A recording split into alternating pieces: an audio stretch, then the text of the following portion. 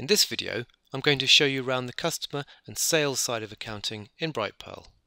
We're going to see how to raise sales order invoices, how to enter invoices from another system, how to see what customers owe you, how to take payments and deposits for orders, how to allocate payments against one or more invoices, how to send statements, and then finally how to raise a credit note and allocate it against a sales invoice. First of all, let's create an invoice for some products. All product and service invoices come from sales orders. When you invoice an order, an accounting journal is created based on the order line items, and the order is also locked for further editing. Here we've got an order for 2 items with different account codes. The order total is $200. It's set to the wholesale channel. All we need to do is click the invoice button. If the customer has an email address, they can be sent a PDF at this point. You can also send a copy later. When you invoice a sale, it's given an automatic reference and the status is updated to completed, or whatever you have set in your sales settings. Let's have a look at the general ledger to see what's happened. There's a journal of type SI, which means sales invoice. It's assigned to the customer, has the order ID, and has been given the automatic invoice reference. The 2 products have been added as separate journal rows with the relevant account code. For simplicity's sake, we don't have any tax. The $200 has been put on the 1100 accounts receivable or aged debtors code, which will show as an asset on the balance sheet. It means that the customer owes us money. Clicking the ID on the left lets us drill down into the detail, where we can see that the revenue lines have been assigned the wholesale channel. This lets us filter the income statement, profit and loss, and other accounting reports. Invoices can be created one at a time from the order screen like we just saw, in batch from the sales list, or using the Brightpearl automation app. Now let's say that you've got invoices in a separate system that you want to enter into Brightpearl. If you're not using products, which would need shipping, then you don't need an order. You can use the quick invoice screen.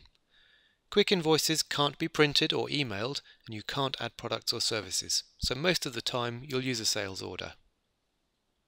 From the Customers menu, choose Quick Invoice. Enter all details in here and submit. Let's put an invoice in for $50, one that we raised in our previous accounting software, and it's a good idea to put the reference in here so you can find it later. It'll create an SI journal just like invoicing an order. We've now raised 2 invoices for the customer, totaling $250.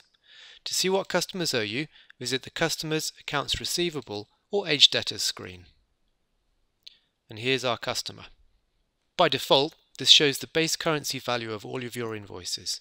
If you're invoicing in multiple currencies, you can apply a filter. If you want to see each individual outstanding invoice, hit the Detailed checkbox. There are plenty of other filters too, including the ability to choose a date and see what customers owed you at a point in the past. We can tag customers, send customers an email, add a note, send a statement, and I'll show you how to send statements later in this video. Now we'll see how to take payments for orders. We'll go back to the order and take part payment of $100. When you're in the order, click the Take Payment button. Choose a payment method, enter a reference and the amount. When you create the payment, a sales receipt journal is created and the order is marked as part paid. Clicking View Payments takes you to the order payment list for this order. Here's what the general ledger looks like now. We've got the first invoice for $200, the quick invoice for $50, and then a $100 part payment against the first order. Because the order has already been invoiced, the SR or the sales receipt journal has the order's invoice reference. It doesn't matter whether you take payment before or after invoicing. I'll show you how to take deposits and prepayments later in the video. If you choose a payment method that's connected to a gateway, such as Authorize.net or SagePay, then when you click to take payment, you'll be presented with a screen where you can take card details. If the card is authorized, then a sales receipt journal will be created as normal. The customer still owes us $100 from the first order, and also the $50 invoice we entered as a quick invoice. Now I'll show you how to allocate a single payment against both of these invoices. This needs to be done from the accounting area. Click the Allocate Payment link whenever you see an accounting mini tab for a customer, or from the accounts receivable or aged debtors screen.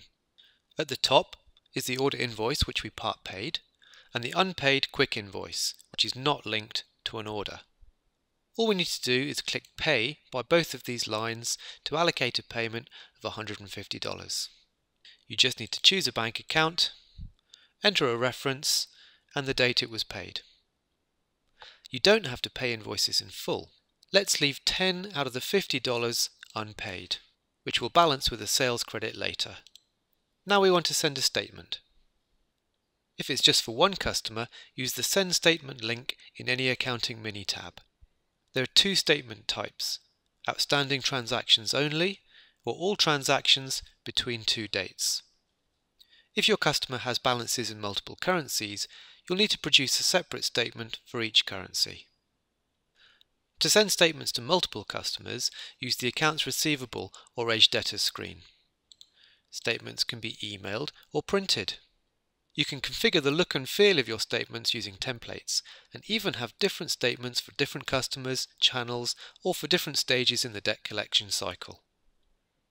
So far we've seen how to take payment against an invoice, but what if a customer prepays before you invoice, which is typical in an e-commerce scenario? No problem. An order payment is created in the normal way, either by clicking the Take Payment button on the order, or by downloading a paid order from an online sales channel. Here's an order that's been paid, but we can see that it's not yet been invoiced. The general ledger shows the sales receipt journal with the order ID. A provisional invoice reference has been set. Let's now invoice the order. The automatically generated invoice reference is shown on the order and has also been updated on the sales receipt. Just like sales invoices come from sales orders or the quick invoice screen, sales credits come from credit orders or the quick credit screen. Let's create one to cancel out the $10 remaining debt for our demo customer. If you're just wanting to cancel a balance, use the customer's quick credit screen. If you're taking refunded items back from a customer, if you need to perform a refund or produce any documents, then use a credit order. Generally, in most situations, a credit order is better as it gives you more options. From the Sales menu, click to create a new credit. Use the Orders mini tab, or you can select rows from a sales order and clone to sales credit. A new credit order is created on the status you've set in your sales settings.